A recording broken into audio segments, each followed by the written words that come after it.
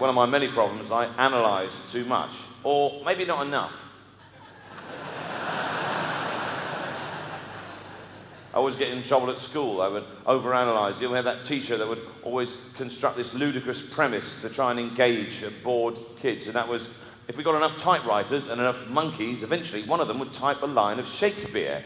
And I would say, well, if it was a golden lion tamarind, a tiny, delicate little monkey, its paws would be too small to press down the keys. But a large mountain gorilla would be too large and it would just write gibberish. And anyway, if it could use a typewriter, surely it would write in a more modern idiom. What do you mean, detention? I never really got on in the physics. You know, we had a physics teacher who was an uncontrolled ball of fury. He was an ex-RAF pilot, red face, electric hair, desperately trying to engage bored kids again in physics. And I was trying to help out, and sometimes he's trying to help, but it backfires horribly. And I thought I was making an interesting noise when he said the half-life of radon-14 is 8 trillion years. I thought I went, like that, but it came out as,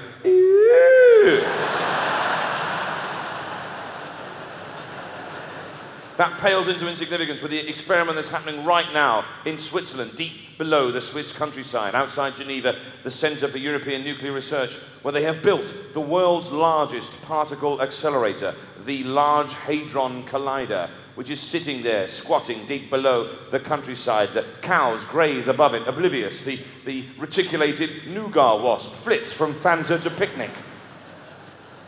And down there, this vast thing awaits, a 16-mile tunnel in circumference. And this thing is going to fire particles around it down 2 tubes in opposite directions. And at 4 points, the tubes cross, and the particles will smash into each other and hopefully fuse. And the debris will create the so-called Higgs boson, the God particle, the very essence of all life itself, the remnants of the Big Bang Theory. Now, the thing is, the spectrum for success for this experiment ranges from nothing will happen when they switch it on to a black hole will be created under Switzerland.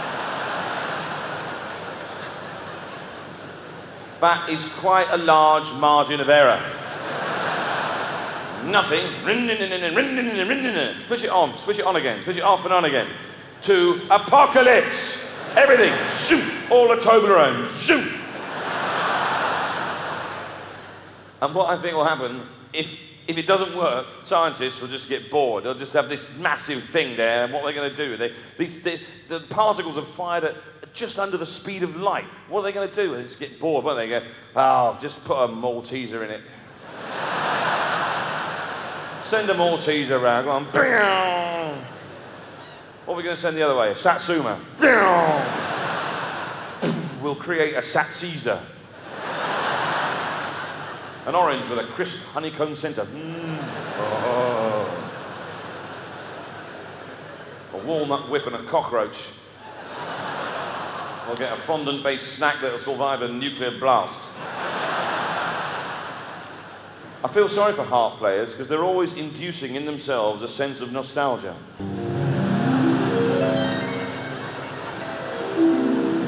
Is this now or the past?